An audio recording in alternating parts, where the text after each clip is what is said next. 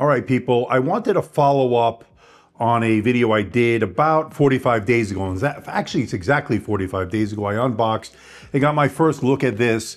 This is the ThinkPad X1 Carbon Gen 13 Aura Edition, and this one has been fantastic for me the last 45 days. So I thought a follow-up video would be apropos here, so we can take a look at what you can expect. Now, still, they only have two SKUs here, and they both have the 2.8K OLED display. The only difference right now on Lenovo's website is one has 2 terabytes of PCIe Gen 5 storage, and the other one is 1 terabyte. I have this one with the 1 terabyte, and the speeds on the Gen 5 SSD have been nothing short of spectacular in terms of the reads and writes. So really good. First laptop actually I got into the studio running Gen 5 SSD, so that has been pretty phenomenal. Now, having used this for the past 45 days, having used it all around CES, I can tell you a couple of things right off the bat. Performance-wise on the Lunar Lake has been very good. I have not seen any slowdown. I have not seen any hiccups in terms of performance.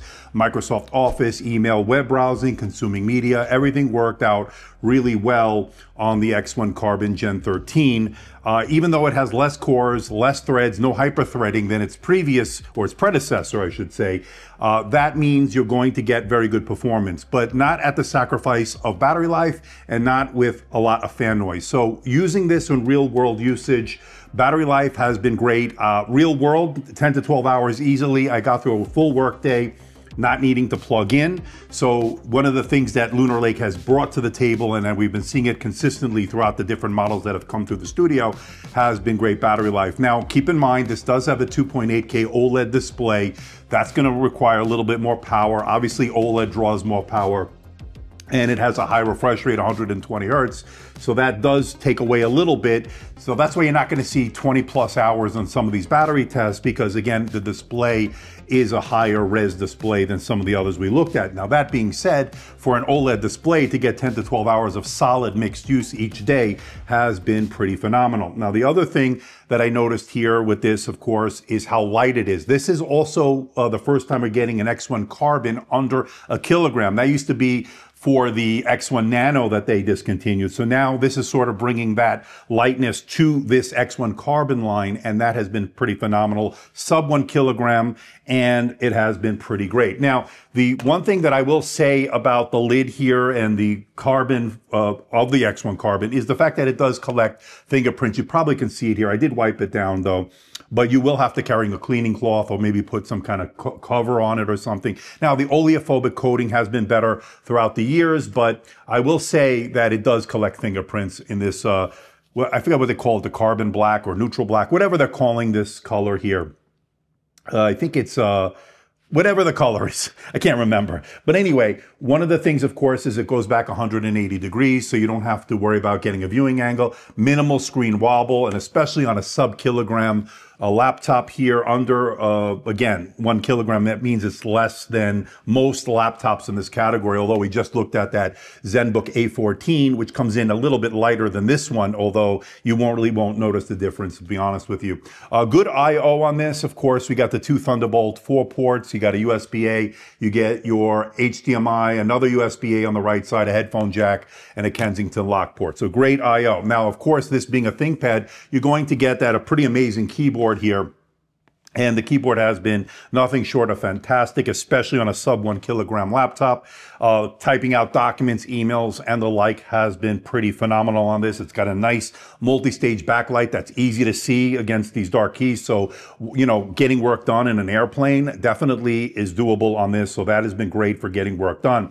Now, as far as the touchpad is concerned, I have the standard traditional style diving board style touchpad. It does have the physical mouse buttons, but they will be offering one with the Sensel haptic touchpad. As I mentioned in my review video, I talked to Sensel. It should already be available in Europe, and it will be coming to the US shortly, so stay tuned, that is coming. And again, you won't have the physical mouse buttons, but you will get the haptics in that force pad that Sensel offers on this. So that is an option I would definitely go with once it becomes available. The other option I'm waiting for that I can't wait to get one with it is optional 5G. So this will, of course, have that option that allow you to be connected to a mobile network wherever you go. You don't have to worry about a hotspot, the security in that regard. So having the always on secure connection to me is a big win. So that would be another thing I'm looking forward to with the ThinkPad X1 Carbon.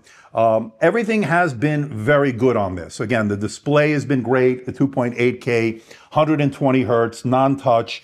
There will be more display options later this year from what I understand. So you're not limited to the OLED. Hopefully we'll get those very soon. So for those that need even more battery life, you're going to get it, especially if they go with an IPS. Now, as far as a touch option, I imagine they'll also have one with touch.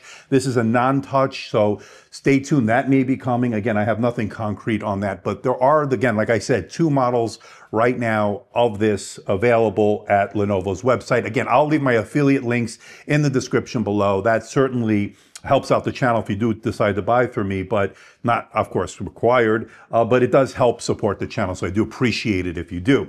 That being said, I think they're going to offer more models, and that's going to be more choices for you, but this has got to be, if not the top business-focused laptop so far, as we are in the early stages of 2025, and there's really no downside here. You're getting the better battery life. Right now, I don't hear any fan noise. We're not doing anything, but in the years past, with Meteor Lake and before that, we heard fan noise when it was just idling, really doing nothing, and you would hear fan noise. Here, we're not hearing it. The only time you'll hear the fan noise if you're really pushing it under maximum load, and those are some rare instances for this type of laptop. Again, this is thin, light, and portable. This is a great travel laptop that's going to give you the longevity. So 45 days in, has been very good. Now, it is an Aura edition, so what is that? Of course, as I mentioned, it's a collaboration between Lenovo and Intel, so they give you a few different options when it comes to that in terms of certain extra features, but the bottom line is I don't find myself using it all that much. The tap to click,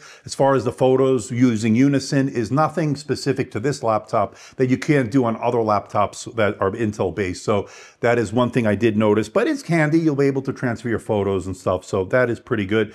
But to be honest, I very basic in what I'm doing with this, especially for a travel laptop. I'm consuming media on this. I'm typing out documents. I'm searching out information, doing research, and this has been nothing short of phenomenal. So one of the best, if not the best laptop so far here as we are in early stages of 2025. But let me know what you think about all this in the comment section below. Did you pick one up? Are you waiting for other options as far as different SKUs? Let me know in the comment section below. Now, I am getting, and it should have been here by now, but it's stuck in customs for whatever reason. I'm trying to work that out.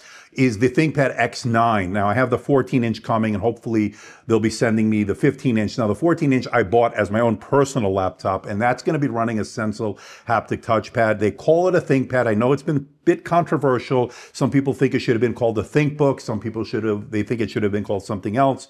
It's a very radical change. It won't have the track point, as you see here, and it won't have some of the other ThinkPad hallmarks. Again, it's an all-metal design. This is a little bit different. Obviously, it's going to be a little bit heavier, but the design to me looked really interesting when I got my hands on with it at CES about 3 weeks or so ago. I'll have that coming in any day now, so I'm trying to clear that up with customs here in the US.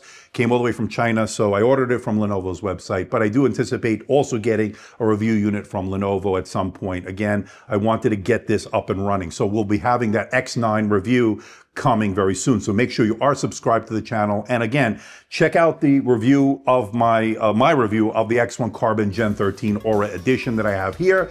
I think you'll find that I really, really liked it, especially for what it brings to the table. Again, let me know what you think in the comment section below. So until next time, this is Andrew, and I'll see you in the next video.